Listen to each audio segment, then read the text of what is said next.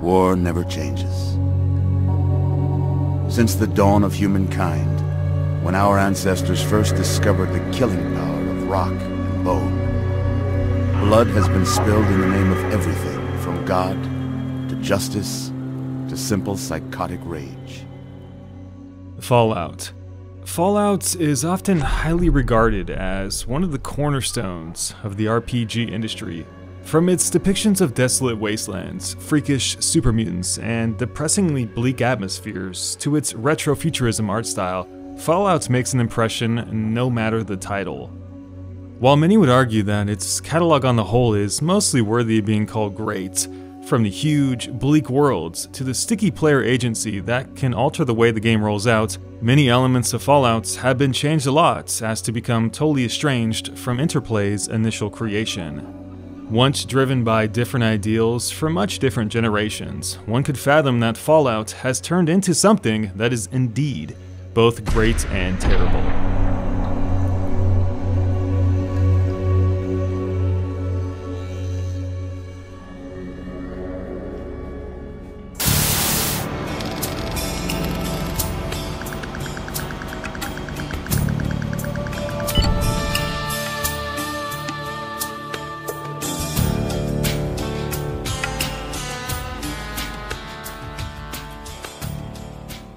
Fallout 1 was developed by Interplay, not Bethesda, in 1997, alongside the renaissance of classic games like GoldenEye, Star Fox 64, Turok, Oddworld, Final Fantasy VII, Grand Theft Auto, and The Curse of Monkey Island. This was a generation of gaming that saw the emergence of a variety of new and interesting game ideas, from shooting games putting stories first, to the reign of the console platformer and the dawn of the branching story-style RPG. 1997 also marked a time of both experimentation, such as with Blastcore on the Nintendo 64, and an improvement to core game genres like the original Shadow Warrior, and of course, Fallout. Fallout drew its influences from a game called Wasteland, in fact often being called its spiritual successor. Sprinkle in a little bit of Mad Max, sci-fi movies from the 40s and 50s, and a comedy of old-fashioned punchline comic books, and you pretty much have Fallout. But unlike the Fallouts we know today, early versions of Fallout showed a much more dark and gritty experience set within the frame of an isometric camera. Fallout is a game about choice and making decisions within the confines of the fragmented, ruined societies that the game houses. The game begins in 2161, 84 years after the bombs had dropped in the Great War of 2077. The effects of the war are definitely here though, unjaded, unfaded, and expose a crippled world populated by thin strands of those who can barely hang on to life. It's a post-nuclear story that shows how society has coped after it has been destroyed, though that picture is often not pretty. It's a somber tale of politics, capitalism, corruption, prejudice, lies, deceit, basic human need and struggle, and the misuse of various technologies. And of course, the play between multiple factions to acquire valuable and rare resources just to survive. All of these cool components are wrapped up around the prime evil of the game, the Master's army of super mutants, and these guys are pretty ugly. You need to go find us another controller chip. Your mission, should you choose to accept it, is to retrieve a water chip to bring Vault 13's water recycling system back online, which malfunctioned and now threatens the lives of the people inside. At the beginning of the game, you are given a portable wrist computer called the Pip-Boy 2000, which tracks your progression, map making, objectives, and bookkeeping as well. And off you go, out into the world of Fallout. The best thing about the original Fallout games was the sense that its world was full of choices and consequences. You are free to go anywhere you want, yet Fallout does have several landmark moments to help you create the story just for you. You're given the choice to help defend the Shady Sands against raiders, or not. You can kill the mayor in Junktown, you can bring Gizmo and his corrupt police casino land to justice, or you can help him bring down Killian. You'll travel to a trading center called the Hub, where you can hire a water caravan to extend the water supply of Vault 13 by 100 days, or not. And you can even join the Super Mutant Army if you want to, and destroy Vault 13 instead, or kill the Overseer yourself and see what happens. This choice is what makes Fallout, and is supported quite nicely by the karma system, the reflection of how good or evil you have been. This is how the people of Fallout will look at you, and the populace has different dialogue options depending on how you act. It's subtle, but it does help align Fallout with the notion that everything has a cause and an effect. Supplementing the fantastic player-driven narrative was Fallout 1's controversial turn-based battle system and perk system called Special. Back in 1997, you gotta remember that turn-based systems were often preferred as overall video game pacing in RPGs was much slower back then. And while it's nothing special, the combat system does get the job done, albeit in a very janky way. The player utilizes action points, which are determined by his or her agility stat, which dictates the flow of each encounter. These stats are determined upon starting the game, allowing each player to customize how they want to approach the game. Combined with a variety of skills, traits, and perks you can pick up and choose yourself, these decisions lead to subtle changes that impact combat, dialogue, persuasion, lockpicking, capacity, healing, among others that make each playthrough of Fallout feel pretty unique. The original Fallout was awarded various Game of the Year titles and sold just over 200,000 units initially, compared though to 1 million of Baldur's Gate. While the game doesn't hold up tremendously well today, if you do transport yourself back to 1997, it is a game worthy of Fallout's eminent success. Fallout 2 was released a mere 1 year later, marking out a story 80 years after the original, and the mission was simple: make it bigger. Interplay was running into some very severe financial issues when the team set out to work on Fallout 2, which forced them to constrain the development cycle to a mere 9 months. The team admitted that the goal was to make the game as big as Baldur's Gate despite this small development window, so the only option was to use the same template and expand it horizontally. So the not so ironic part about Fallout 2 is that it shares so many fundamental assets and ideas from the original game. So many in fact that you could at times consider them extensions from the same game. Yet it does still feel exciting. The gameplay, engine, the overworld map, and the character creator are pretty much identical, and even the world uses much of the same asset toolkit from the first game. It's kinda hard to tell the two games apart visually. But unlike Fallout's inconsistent writing, the stories told and lives presented here are what draw you in alongside the infamously dreary atmosphere. Back is Fallout's combat system, much to the chagrin of anyone who is too impatient for a turn-based tactical combat system, but this time it's been tidied up a bit and gives you more options to manage your party. Yet it does carry the same issues, as the player's skill is often determined more by how good their stats are versus how good their reflexes or skills are, so the combat system is definitely hit or miss. Thankfully, to those not interested, not all the battles are required or combat-based. Back are companions too, should you meet the conditions to acquire them, often there are many. Though this time the system is better, casting a limit on the amount of companions you can use based off 1/2 of your charisma level, and they do level up with you this time. I usually rolled with Dogmeat because I got sick of the other ones shooting my friends, and yes, that is a problem. But whether the gameplay appeals to you or not, what is easy to praise Fallout 2 for is being another interesting role-playing game that allows you to tell the story. Its focus on player-driven narratives in such a bleak and oppressive world is something I'll never get out of my head. Fallout 2's wild stories play out organically, much to the same degree of player choice as was in the first game. Non-linearity at its best during the late 90s. In the end, it's the same Fallout game, kind of, just bigger and marginally improved. If you didn't like the first one, you probably won't like the second one. It doesn't do anything new. After all, if it ain't broke, why fix it? Truth, though, I'd love to see the UI get redone, because that was quite a mess.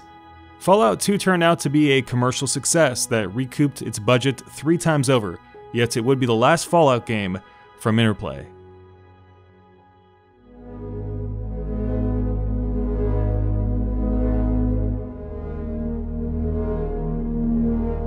Fallout went first person or over the shoulder if you chose, when Bethesda purchased the rights to the property in 2007, and Fallout's third game released in October of 2008.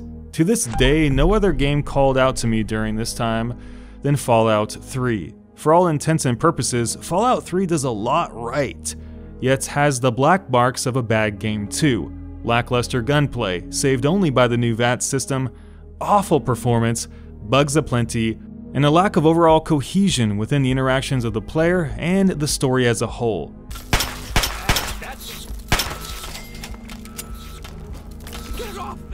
But what it does have is an incredible sense of atmosphere. The wastelands of Fallout 3 are captivating in a way that most games dream of. Stepping outside the vault, the world torn asunder, seeing the Washington Monument in the distance, is breathtaking.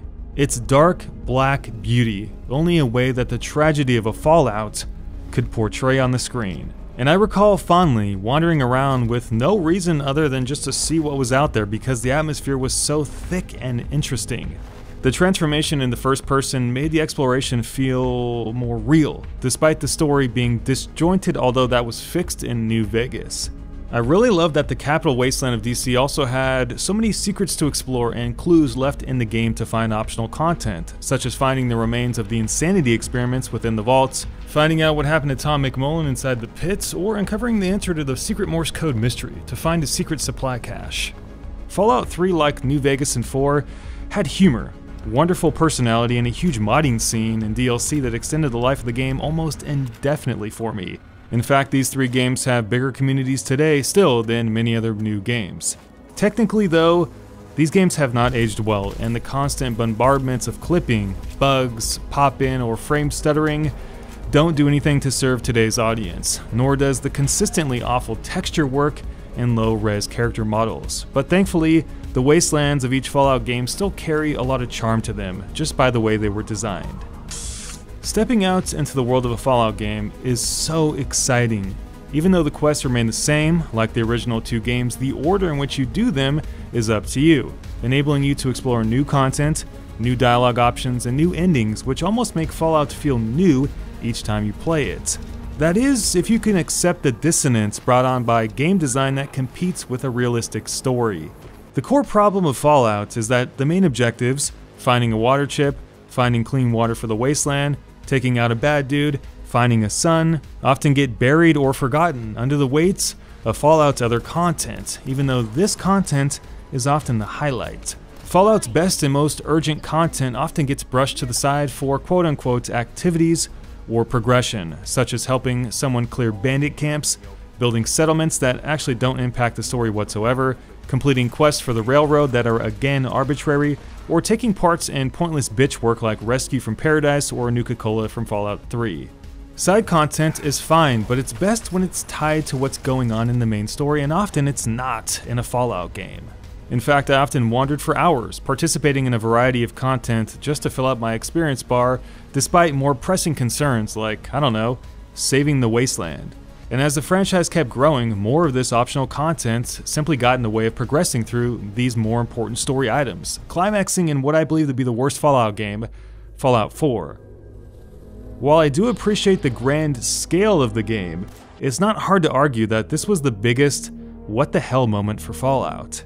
Finally, we have a Fallout game that starts off really quickly with the main objective of finding your kidnapped son as a very compelling reason to venture out into Fallout 4. Unfortunately, the masses of interwoven content holding it up is stretched so thin, often getting in your way or simply pulling you away from the prime conflict. No, I do not want to build another settlement. I personally felt that this game had the weakest optional content, and in the greatest frequency, and the most lackluster implementation of the most important feature of Fallout, which is cause and effect role-playing. It wasn't the fact that the content itself was bad, it was the fact that it wasn't tied to anything meaningful. On the contrary, New Vegas and Fallout 3 had some truly incredible content that was better constructed to fit within the narrative, from Tranquility Lane, Head of the State, Oasis, the Ghost Town gunfight, which is one of the first missions in New Vegas and gets you pumped for the rest of the game, and Birds of a Feather. So I was more impressed by these 2 titles than anything that was offered in 4. Still, a certain degree of acceptance is required to enjoy a Fallout game, as most of the time it's up to you to carve out a decent story, accompanied by hours of walking around, asking people if they've seen a middle-aged man, or if they can help you find a neighboring settlement to trigger the next story beat. These are the mundane moments of Fallout and could easily be perceived as boring, but it's the choice that sprouts from them that matters, and the option to play the game how you want, kill who you want to kill, and help the causes important to you so that you get the ending you desire. Some people want that freedom, that playground, even though many Fallout experiences are inconsistent with holes never filled in, with combat that's weedy and passable at best. Companions, an afterthought, their backstories never explored or conveyed to the player. I'm looking at you, Fallout 3, and a technical framework that would fit right at home 10 years ago. You've also got to be okay with systems that aren't quite integrated properly, such as Fallout's various survival mechanics, which sometimes feel tacked on. Or the strange sensation that people should definitely have more civilization hundreds of years after the Fallout in any given Fallout game that came after Fallout 2. That's definitely weird. Fallout is best when it brings Fallout back to its original vision. Gritty, grimy, morally ambiguous, hostile and oppressive, and when it seeks to correct the failings of the game that came before it. And for me, that is Fallout New Vegas. Whoa, easy there, easy. You've been out cold a couple of days now. New Vegas was when Bethesda looked back at what made Fallout 1 and 2 good, fantastic writing and branching quest design, and a deep sense of RPG mechanics, and incorporated it into the mold of Fallout 3 while at the same time fixing its multiple issues. Fallout New Vegas feels more authentic, more mature, and more morally gut-twisting. It took the obtuse and often janky flow of Fallout 3 and condensed it down far, yet still offering the same freedom players had come to expect.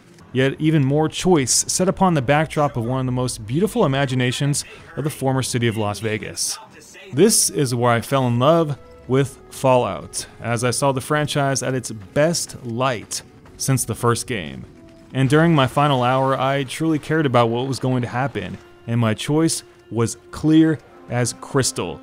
I hated the Legion, and it was a true question of carrying out justice I wanted to witness versus leaving the world of Fallout in a better place than it once was. And if you catch my drift, I think you know what choice I made. I often say that Fallout is a beautiful mess of ideas, often never coming together as a whole. But Fallout New Vegas is one it actually did. The Fallout franchise has been both great and terrible. You can pry apart each game and analyze both its geniuses and its continued misdoings. Fallout's storytelling, role-playing elements, choice, and openness are the qualities that make a great Fallout game, but they can also be done quite poorly. When that happens, and the combat is lackluster and the performance sucks, that's when you have a bad Fallout game in the making. But it looks like Fallout might have a bright future instead, with 2 mods made outside the Fallout studio, New California and Miami. Ironically, I'm more excited about these 2 games than Fallout 76, but time will tell where the future of Fallout really goes. Hey guys, I got a big announcement. I've got a brand new YouTube channel called Upward Strike, where I'm going to upload a variety of new and interesting videos for you guys to watch free of charge. Now, these are going to be videos that are either A, full-length downward thrust style videos that, for whatever reason, just didn't make the cut to the main channel, B, some sort of vlogs, and C, any other kind of miscellaneous gaming or non-gaming related videos that I want to create. So if you guys want to be some of my first subscribers, there is a link in the description as well as the pinned comment. Go over there, subscribe, because there's going to be some awesome content. And yes, there are already 2 full-length style downward thrust videos available on Upward Strike to watch right now, one of which is a Fallout video. So make sure to go over to Upward Strike and subscribe now. Thanks for watching, guys. I really appreciate it. Make sure to leave your comments down below and have yourself a fantastic day.